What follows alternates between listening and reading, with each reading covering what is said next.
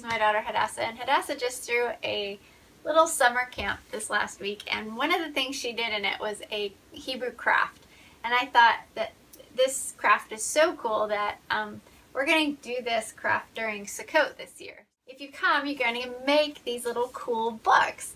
And I wanted to just show you real quick what these cool little books are like. This is my older daughter's, and basically we'll fold it. It's kind of like an origami kind of fold, so it's all just 2 sheets of paper here.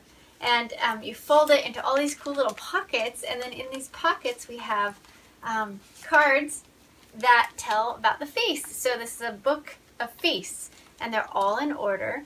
So the kids will match up the graphic with the name of the feast, and then on the back they will paste on what the feast is about. So you have like the date of the feast, when it is, and then what it's about. You'll have all these wonderful feasts in here at your fingertips, and the kids can bling out the book as just like however they want. So it will help the kids remember what the feasts are, the order of them, and kind of help ingrain it in their mind, his calendar. This is Maggie's, and this is mine.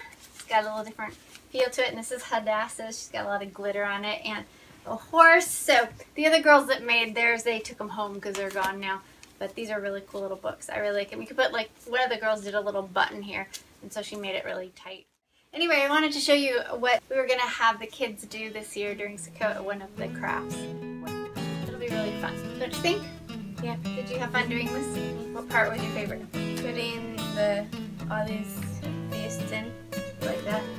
Hadassah was so funny because she had all the feasts, like, had all the cards lined up before she glued anything. She knew the order of them, and she knew exactly how to place them. The other girls, they didn't know the feast very well, so they didn't know the order. They just asked her.